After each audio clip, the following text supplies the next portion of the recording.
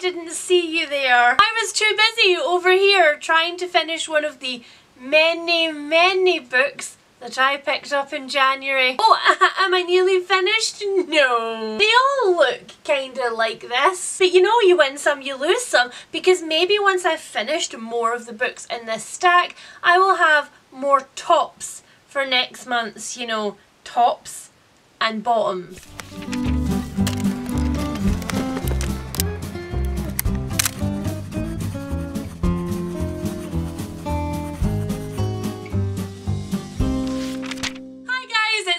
And welcome to another video. Normally I would be very excited to bring you this video, the very first tops and bottoms of a brand new year, but alas, as Salty Leanne has just informed you, January did not go quite to plan. And you know, in recent years I've moved from January being a month of like good intentions and lofty goals, of starting 5 new habits that I'm never going to carry on, of commencing the beating up process of myself when I am not living up to all of my own predetermined expectations, and instead I have switched gears to January is just a month we have to freaking get through, okay? January is just the month before February, where the year starts. Ah, January, merely a stinky stumbling block on the way to better things. And indeed, better things have already happened in February, many better things, many of them book things. So I am already confident that next month's tops and bottoms will look a little less, what is the word I seek? Placid. But before we get into my first tops and very weighty bottoms of the year,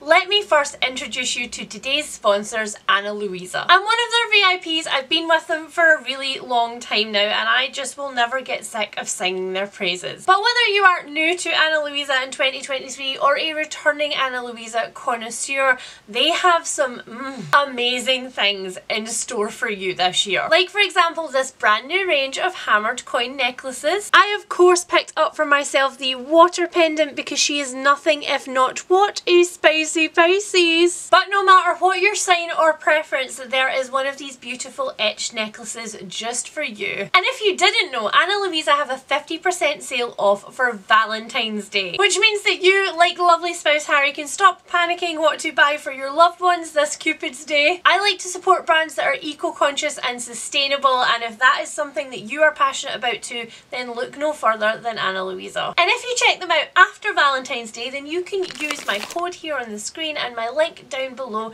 to get the best deal that they have available. And that applies years round, so we've got your back if Cupid's Day is not your thing. And now that I've spent some time looking at my pretty things in the monitor, let's move on to some less pretty things. My book reviews for January. If you are new here, and there are quite a few of you recently, so hi guys, thanks for sticking around for my salt and nonsense, then tops and bottoms is the way that I wrap up my reading month for you by telling you only about the books that I absolutely loved and the books that I very much did not love. Or at least that is the way that it usually works. But this month I actually have 2 middles. Books that I am, for whatever reason, a little bit undecided on, and so they didn't quite make it into one of the other 2 categories. I'd like to say it's a rare occasion that I can't make up my mind, but that would be a lie. So first up, let's just talk about the book that hit the bottom of this list without skimming any of the steps on the way down. And it's a bottom which I am so incredibly sad about, and I think you guys will be too, because when I picked this up, a lot of you were like, please tell me that this is good. I can't lie to you, so I can't tell you that it is good because it was not. And that book is They Came to Slay, The Queer Culture of D&D by Thom James Carter. This book is one of the 404 Inklings series, which is a non-fiction essay and memoir series published here in Scotland by a very small press. And it is a series which I absolutely love. And so when I spotted They Came to Slay, I lost my mind a little bit. Like most people who were in the geek category when they were growing up, I played a little bit of D&D. And for me, D&D has always been a pretty inclusive and queer positive space, and so to see a book actually being published about this topic, not just like skimming over the top of it, I was elated. But unfortunately, while all of the other 404 Inklings books that I have ever read have been a huge hit with me and have left me wanting more, I literally could not wait until this one was over. And I just don't know how you achieve that in such a small book. In fact, let me drag it off of the unhaul pile. Okay, without references and thank yous, it is 108 pages. And it just felt like it went on forever. And it also felt so confused about what it was trying to do. In the first few pages I was absolutely sold, because in a section called Session 0 the author tells you about how they fell in love with Dungeons and Dragons, how in their very first session they were like, okay, this is a game that I'm going to play for the rest of my life. But then that introduction turned into what I can only describe as the undergrad essay phenomenon. You know how in undergrad when you just start transitioning into the writing style and you're just starting to work out what it is that your professors want from you, and so you stick very, very strongly to the say what you're going to do in the introduction, at the end of every paragraph repeat the point that you've made in the paragraph, and in the end say everything that you've already said but in a much shorter form and tie it up with a nice neat bow just so that the point is like driven home. That is exactly the experience of reading this book. As each section went on, it felt kind of like the author would pause and look at you like, I did that bit, right? Tick that box on the matrix, I'm gonna get the points for that, right? It was so annoying because it kept throwing me out of what the author was saying, because you could tell that they didn't really actually have that much confidence in what they were putting down on the page. And I think that that is not helped by the fact that I genuinely don't think there was enough material in here to be worthy of even just like a little 100-page book. They try and give you a through line of the history of D&D into modern D&D, and then like a chapter at the end which is a weird sort of apology chapter for all the things that D&D have handled poorly, and I still don't really understand why that was like shoved at the end instead of woven into the actual timeline of events, but whatever. I just don't really know how there can be so many problems with the structure of such a small book, because we then move on to contemporary D&D, which of course is a lot more inclusive even in their official materials, and I wanted more information about that. I wanted more like interviews or even quotes from the people who had actually put this explicit language in the gaming materials and what they thought about it. But instead, once again, just on repeat, we have the same point being made pages and pages and pages on. And then on top of all of that, there was a level of cringe factor that I just couldn't get away from reading this, because the author goes from talking to you as a player of D&D who is very passionate about it and passionate about its inclusivity, to talking to you as Dungeon Master Thom. And when Dungeon Master Thom is talking to you, he is telling you a story, kind of like a Dungeon Master would set out a new campaign. And I quote, "The story begins in a world spoilt by war, corruption and greed. The world is planet Earth." And then there's genuinely like 3 pages of this tiny book about how our world's ecosystem and politics work. It's 108 pages. You've wasted 3 of them telling me the story of how Earth is rubbish. And honestly, those little Dungeon Master bits were the bits that just tipped me over the edge from like, this is not very good, to I am actively annoyed at this book. It could have been so much more. It could have been so much better. I wanted it to be great, and I'm confident that one day a great book will exist on this subject, but unfortunately that one is not it. First tops and bottoms of the year and the first book has already been yeeted across the room. Please do not let this be an omen for the rest of the year. I'm so sorry for the inconvenience, but I am not accepting that energy at this juncture. So normally what I would do in tops and bottoms is I would bookend the good with the bad. I would go like bottom top, bottom top. But this time, think of it instead is climbing a ladder to the best books, because now we're going to look at the middle rungs. Books that I have quite a lot to say about, but for whatever reason they didn't make the other 2 categories. And the first of those books is Several People Are Typing by Kasulke. By Kasulke.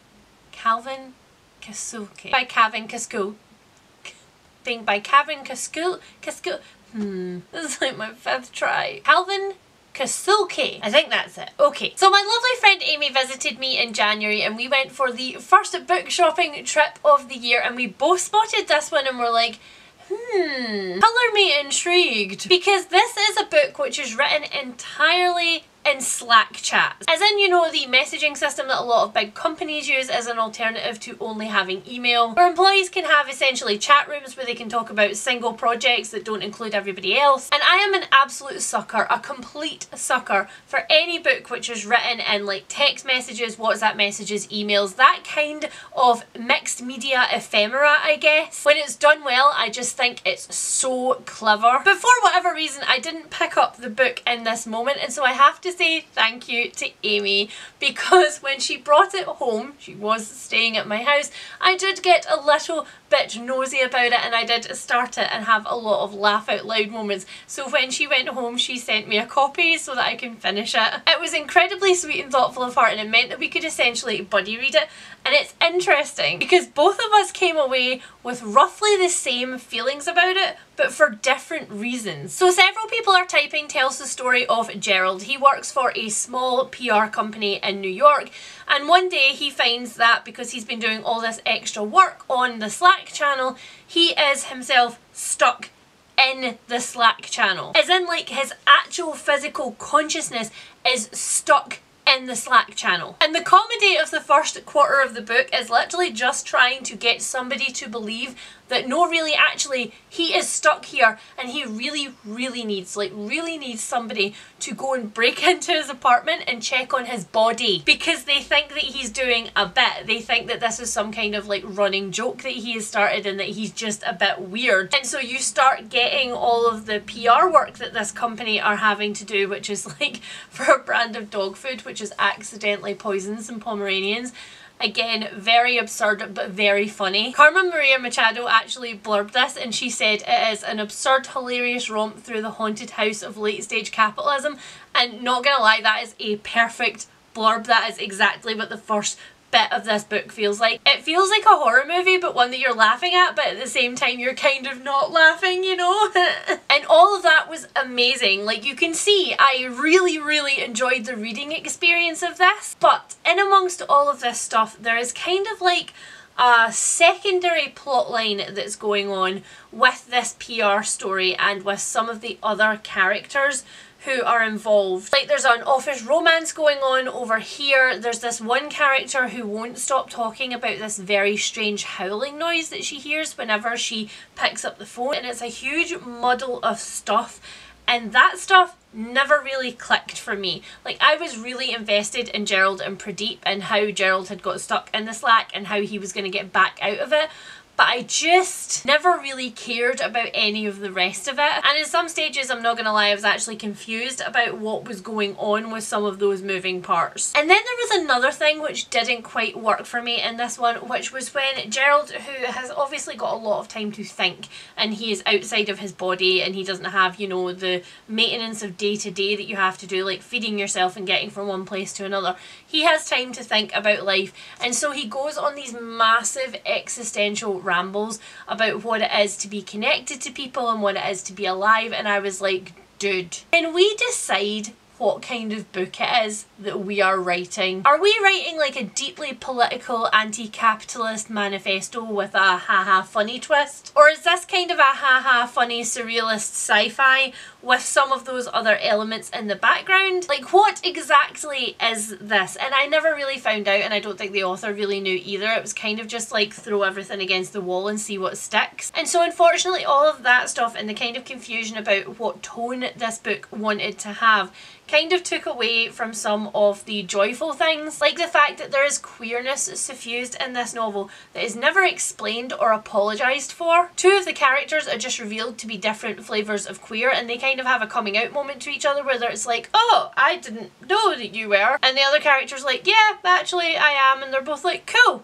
And it was a very kind of like real life moment, which I feel like is missing from some books. I feel like sometimes when a book includes a queer romance or a relationship, they're like, look, I'm doing the queer thing now. And this one just came up organically with no fanfare, and it felt amazing. But like I say, unfortunately I couldn't really bask in that too much because there was too much other stuff floating around. And then the thing happens. I'm trying to work out a way to say this without any spoilers. There is a moment of extremely dubious consent which happens with Gerald's body. So to be clear, Gerald is not in his body, but his body is animated at the time. It does appear that there is something in Gerald's body, and that is how the encounter happens. But the entire thing gave me the major X, because the other person who was involved in this encounter knew that it wasn't Gerald in Gerald's body, and that's just It was not okay. It was not okay. Even though the characters kind of explained their logic, and the author very clearly was trying to market this as like a very humorous thing that had happened, like, oh, what an absurd situation, this happened, hee hee. And meanwhile I was just sitting there like, no, absolutely not, no. And so that's why this book has ended up in a middles category, because what I want to do with this book is literally tear it in half and have half of the stuff be all the stuff that I loved in a shorter novella form, and have the other stuff, like all of the anti-capitalist sentiments and all of the mystery stuff and all of the weird surrealist horror things that felt very House of Leaves, for them to just exist over there somewhere else in a book that I don't have to read. And this is weird for me because normally tops and bottoms are clearly like books I recommend and books I do not absolutely recommend for whatever reason.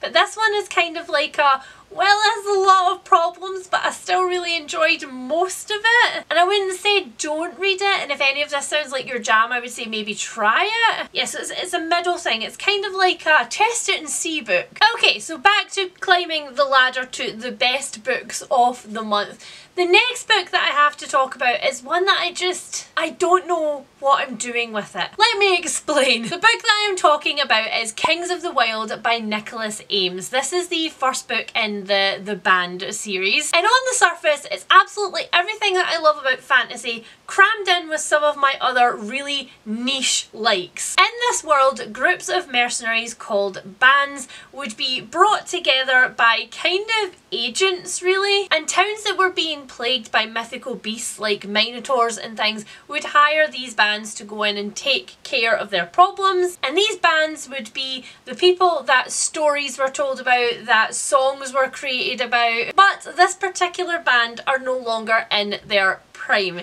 They have been split up for a really, really long time, and most of them are now married with children and responsibilities and crap jobs. And we're following Clay, one of the members of that band, as he gets on with his daily life when one of his ex-bandmates turns up and says, "My daughter is in a city under siege and I have to go and save her. I need to get the band back together." So again, lots of niche elements that I like. We've got found family, we've got camaraderie, we've got quite a pacey plot, which I enjoy sometimes in fantasy, and we have got older characters who are no longer in their late 20s and early 30s doing interesting things. And that's why I'm so torn, because did this book deliver on all of those things that I really love? Yes, it absolutely did.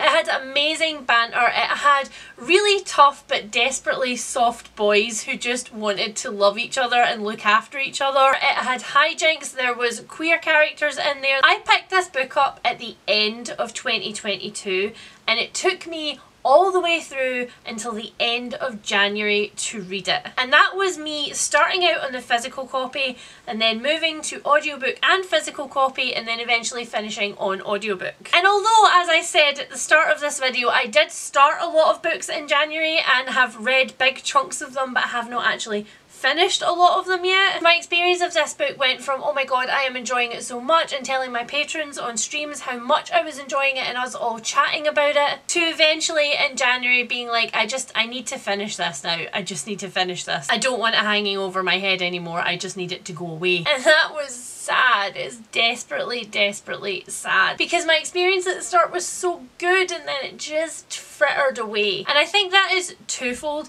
I think firstly it's because although we are presented with this really desperate issue at the beginning where Clay's friend turns up and is like, I need help and I need help like right now. Although that happens and there's so much emotion attached to it and we know that they're about to go on like an epic journey to get all of the other people in the band together, the urgency just doesn't really carry through. I mean, it's mentioned several times that obviously Rose is in danger, we need to get to Rose.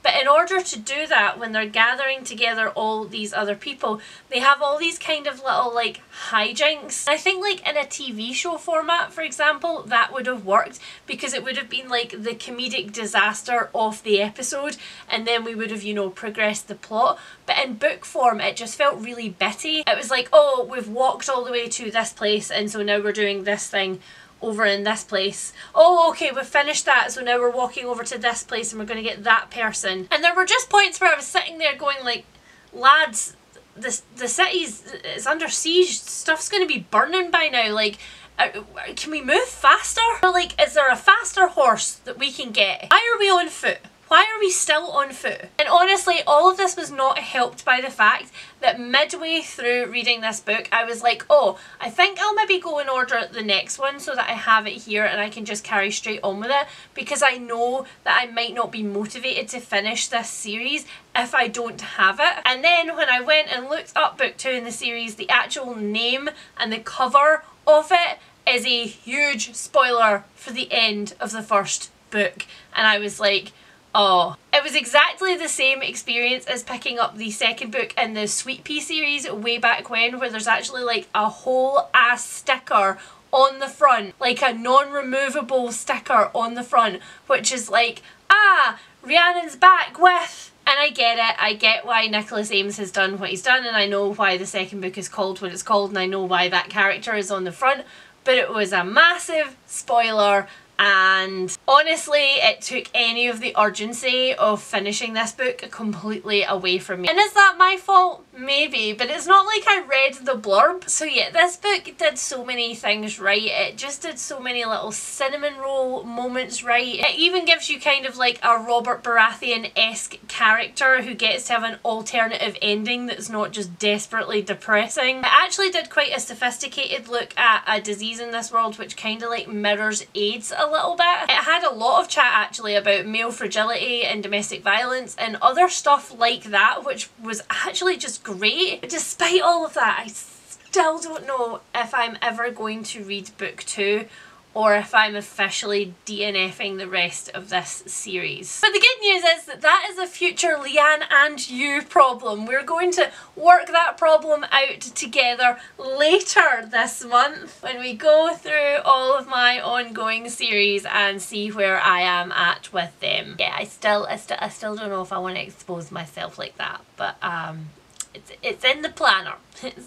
We're gonna film it and then you're gonna be nice to me, okay? You're gonna be nice. Okay, so finally we have reached the top of the ladder. We are at the shelf on the bookshelf that we really wanted to get to, and my friends, I am delighted to say that I love these with the burning passion of 1,000 suns. You can take these 3 books away from me only if you prize them from my cold dead hands. That I am so incredibly glad that I have read these books, and that for once I am jumping headfirst onto the bandwagon with zero shame and my butt in the air, because the 3 top books that I read in January are all part of the same series, and they are of course the Lower Olympus series by Rachel Smythe. I'm giving it to you. Write it on your calendar for February.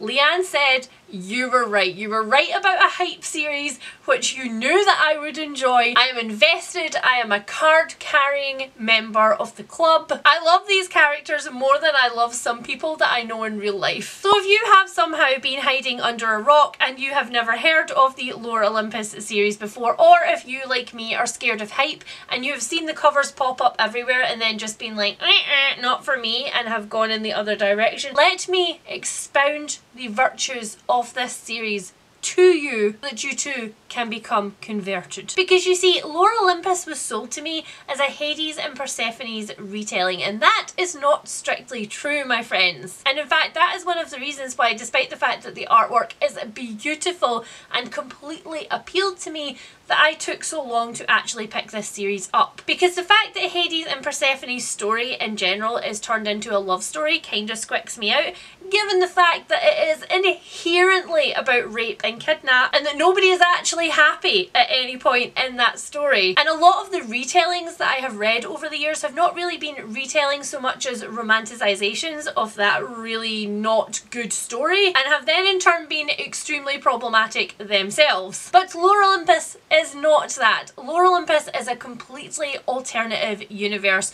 where the author has taken the characters and the essence of their backstories and has rewritten it for a very different vibe. In this very alternate universe, Persephone is a 19-year-old girl who has been kept at home in the mortal world by her mother and completely sheltered from everything that goes on at Olympus. And in fact, the one stipulation that her mother has about Persephone going to Olympus is that the only reason that she will be allowed to go there and go to college and do an internship is if she takes an Eternal Maidenhood pledge and gets a scholarship from the group of Eternal Maidens, which means that she will never take a lover and she will live her entire life in service of other people. Meanwhile, we have Hades, who is one of the gods of Olympus, but Hades is, how do I put it, an extremely damaged, extremely tortured little cinnamon roll who is just not good at being emotionally available for anybody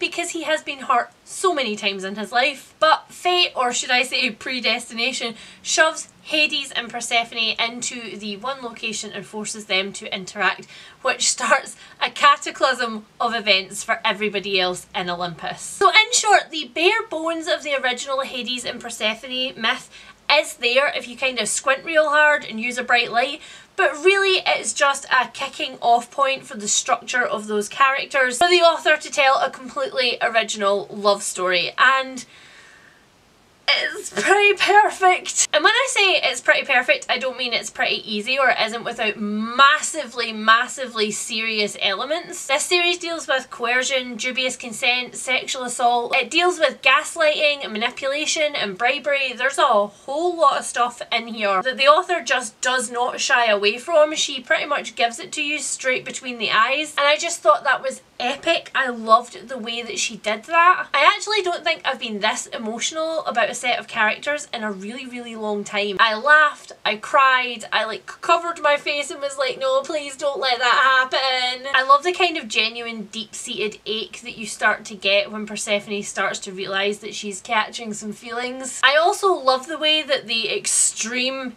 age gap is dealt with in this one, because there was the possibility for that to not be dealt with very well or to be like skimmed over. Like, oh, it's fine that he's like several hundred years older than her. But no, it is very much addressed on the page. And I don't know if it's Lore Olympus that kicked this off, but for some reason my brain is once again like, graphic novels are back on the table. They're once again an option. And I have been so enjoying a few new series of graphic novels at the start of this year that you might find that they occasionally do pop into tops and bottoms. I don't know what's happened, but they're making my brain very happy right now, and we're not going to look that gift horse in the mouth. Just going to accept this new love, hope it doesn't turn into a total hyperfixation, and run with it. So that is it, guys. That is all of my tops and bottoms for January. I wish there were more tops, and to be fair, there will be in February. So if you guys have got all the way to the end of this video, then leave me the little blushy smiley face, because that is how Lore Olympus makes me feel. And of course, please tell me down below if you have read any of these books and if you have enjoyed them, or if you have similar thoughts to me. And naturally, I want to hear about your favourite books of January, because that's how my wish list grows. If you are new here and this video was right up your street, then please consider subscribing and sticking around for next month's. And if you're already a pal and you have enjoyed this video, then please consider hitting that thumbs up, because it really does help my channel. Don't forget to check out Anna Louisa's 50% off Valentine's Day sale. The link is down in my description box, as is my code if you want to shop after the sale. And I will speak to all of you guys really soon. Bye! The urge to just plant my entire face in this book and not do any more work is, she's strong.